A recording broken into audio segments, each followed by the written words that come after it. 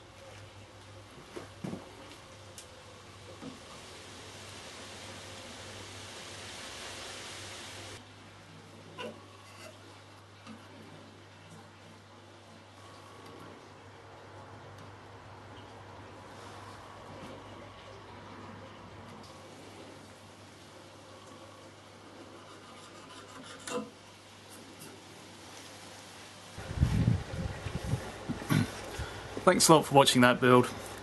It was one of the more satisfying ones I've done lately, I think, just because it was very simple. It's just involved knife work, spokeshave, sandpaper, and that kind of stuff, and then just to get the varnish on a bare stick at the end is always really satisfying. You can see how the knots and stuff came out there. I think they look pretty cool. And this thing, I know on camera it took about 20 seconds or something, but in actuality it took about an hour probably to do that. What I done there. I might have to add super glue to it at some point to sort of finish it off, but yeah, I think it's pretty cool. It's nice and shiny, and hopefully it'll last a while. Anyway, if you enjoyed that, then please share it, and if you haven't subscribed already, then please do that as well, and hopefully I'll catch you soon. Thanks a lot.